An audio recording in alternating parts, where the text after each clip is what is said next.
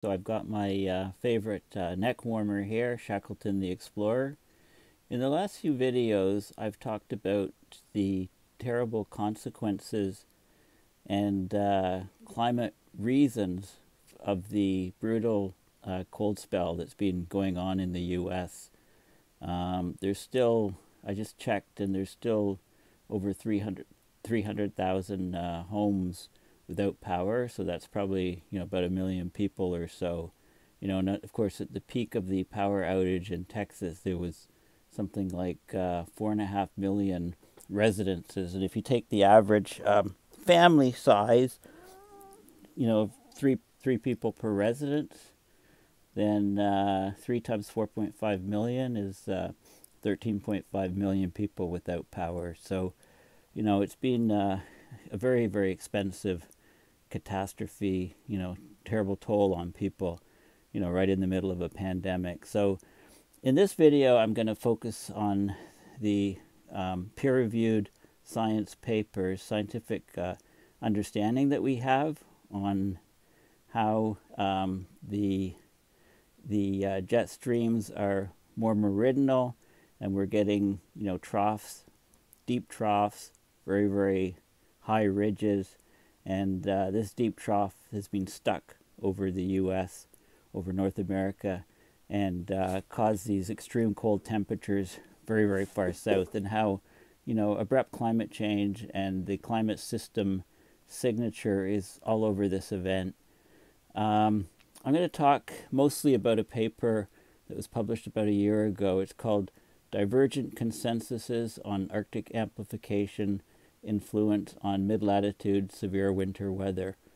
So the Arctic warming is, of course, much, much faster than the rest of the planet, and that's causing a decrease in the temperature gradient to the equator, or lower latitudes, which is then causing the jet streams to slow down and become much wavier. Now, divergent consensuses, okay? So the devil's always in the detail, but going back to basic principles, we have to look at why the jet stream exists in the first place. Okay, the jet stream exists in the first place because there's a temperature difference, right? The poles are cold, the equator is warm. That temperature difference causes a pressure difference, and that pressure difference causes a force, a pressure gradient force, which causes the air to move.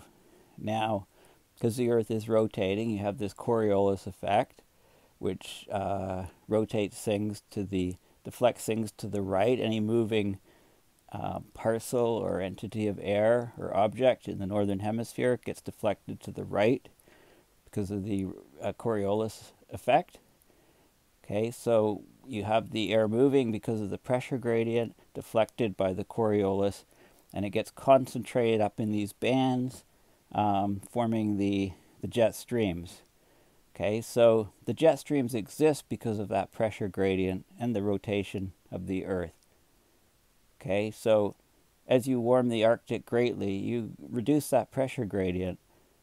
Okay, so you have to change the jet streams. There's no other alternative. There's no other option. That's just from first principles. Okay, so we're clearly seeing that, but I'm going to talk about what the science is saying, because this is very relevant to huge numbers of people, right, from this cold spell. Okay, so I've done 2 videos here so far, so this is the 3rd video in this series, and I'll be, of course, posting it. It'll be posted shortly after I finish filming it.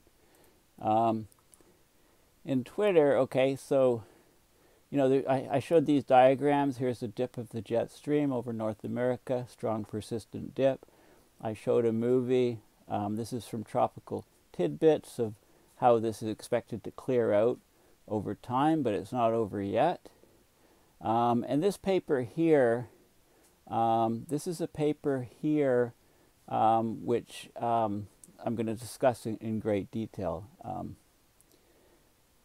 Okay, but first of all, just to remind you, so this is some tweets from Zach Labe, and a couple relevant things here. These are the temperature anomalies from month to month. And you can see how, you know, September, October, November is the most severe, you know, and then the winter months are the most severe and less so in the summer in terms of the temperature anomalies. And I want to show you a couple things. This is the zonal temperature, mean temperature anomaly. So the equator, the North Pole, South Pole, and it goes month to month. So what you can see here is, you know, if you look at these months here, okay, we get tremendous warming in the Arctic relative to the equator, but it varies a lot from month to month, and it's most significant, you know, in the winter months. So just to keep that in mind. In the last video, I showed this image of the deep cold. Okay, this was a tweet from Stefan Ramsdorf. So two competing effects influence our northern winters: global warming and increased polar air outbreaks due to stratospheric polar vortex disturbances. So when the polar vortex is disturbed, cold air spills deep south. Okay, so that's in the long run, number one wins, but our winters are getting warmer. But in the short run, we can get these massive cold outbreaks coming far south. So we're seeing this. So the areas of southern Texas experience colder temperatures in parts of Alaska. Okay, tremendous latitudinal change in temperature over North America. And here's the dip of the jet stream. And there's some cluster analysis in one paper where this is a very cold, in this type of polar vortex states, this so-called cluster 4, very, very cold over North America. And another type of cluster that commonly occurs very, very cold over Eurasia. Okay? And there's connections from something called causal effect network analysis, which looks at the Eurasia snow cover, the Ural sea level pressure, Siberian sea level pressure, the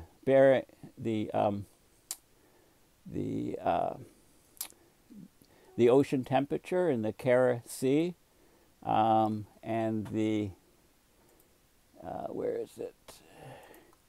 The Barents Sea and the Kara Sea. Okay, we're losing sea ice in those regions quicker and year-round, and these areas are less warmer, and that warming can set up conditions that distorts the jet stream.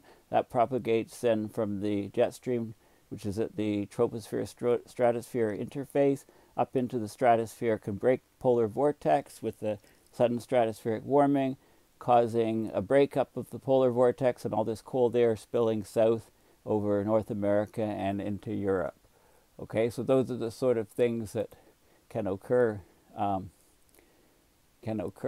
Okay, so the Barents-Kara Sea here, the Arctic oscillation, this is heat flux, upward velocity of air up and disturbing the polar vortex. So this study looks at all of the linkages between them, okay, to try to figure out what's happening, what's going on.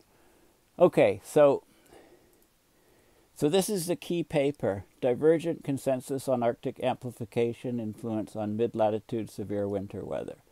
Okay, so I'll look at the diagram. So what we're seeing is the models, this is the observations from reanalysis, etc. So this is in winter, December, January, February. This is the pressures or heights up through the atmosphere, and this is the trend of temperature rise per decade, 0.8 to 1 degree Kelvin or degree Celsius per decade here. So the warming is highest near the surface in the Arctic, you know, north of 75 degrees north latitude, and also up here where the jet streams are, okay, near the top of the troposphere. So the warming is highest in those two places. The models, these are various model and ensembles, and they don't show the observations. They don't get the observations correct. Okay, so that's something to keep in mind. So here's some of the things that are going on. So this is in the warm sunlit season. This is in the Arctic summer. Okay, so we've got the sun coming in. There's a reduction of sea ice and snow cover, so there's an increase of absorbed solar radiation and also ocean heat storage. So the Arctic is warming much, much faster because it's a darker place. There's less sea ice and snow cover, so it's absorbing heat. There's increased ocean heat storage. The downward surface turbulent heat flux is higher because there's less reflected up. We've got these clouds, and these increased clouds reflect solar radiation in the summertime, but at night they increase the downward infrared radiation. Okay, you also get ocean heat transport. So these are local effects in orange. In purple you get the long range effect. You get ocean heat transport into the Arctic, and you also get warm moist air advecting, moving horizontally into the Arctic by wave propagation from lower latitudes. So whenever we have these strong ridges and troughs, deep troughs, the strong ridges carry heat up into the Arctic. The strong troughs bring heat away from the Arctic. So we're talking all about this massive cold spell over North America as far down as the Gulf of Mexico. Well, that represents a huge warming of the Arctic, because all that cold air going down over North America is cold air that's being removed from the Arctic and replaced by warmer air. Okay, so the Arctic is warming like crazy, and it's just being manifested in this loss of cold air down into deep lower latitudes. Okay, so keep that in mind. Now in the cold dark season, okay, the ice has grown, but you're still getting you've got the clouds still. Now it's dark, so the clouds are working 24/7. You know, it's completely dark. There's no sunlight. They're not blocking sunlight, but they're keeping the infrared heat in the system in the winter, and that inhibits the sea ice thickening. So the sea ice is not thickening and growing as quickly as it would because of these extra clouds from the extra moisture up in the system. You're still getting ocean heat transport into the Arctic, and you're still getting the jet streams, the Rossby waves, the ridges going high up into the Arctic in the winter. So you get warm, moist air advection into the Arctic by wave propagation from lower atmosphere. And I've talked about the ridges going all the way to the North Pole, bringing the temperatures at the North Pole above zero in the deep, darkest parts of the winter. Okay, so these are the effects that are going on. This is an excellent diagram, and this is some of the different locations, so temperature anomalies and different types of regional things where we have the Barents Sea, much warmer, therefore warm Arctic, cold continents, warm ocean, cold continents sort of thing, and other different spatial relationships. But I want to get down to this here, which is key. So this is what the observational studies are showing. Okay, so before we had the huge Arctic amplification, a number of years ago, we had a cold Arctic and warmer continents.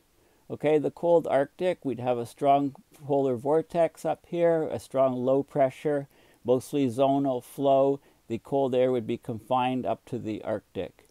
Now what's happening is we're getting a much warmer Arctic, and that warm air is going up and it's weakening the polar vortex, and then we're getting the cold air spilling out away from the Arctic to lower latitudes. Okay, so as we disrupt the polar vortex, the cold air spills out, and we're seeing, this type of thing that we have in the US and Texas, also in Europe. Okay, so this is what we're seeing, and the models don't actually account for that. The models haven't figured that out yet. This is what we have with Arctic amplification. The warm air, in the Arctic then spreads out, but we still have a cold polar vortex. So here you get more horizontal flow of warm air, and you get the warm air coming in from the oceans, etc., to heat the Arctic. So the models, so keep in mind the models are showing this sort of thing here, here, and here, and this is what we're actually seeing in the observation.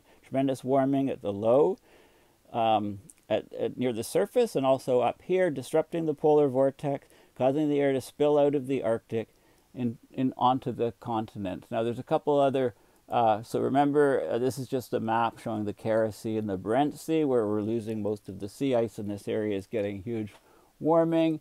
And these are the connections.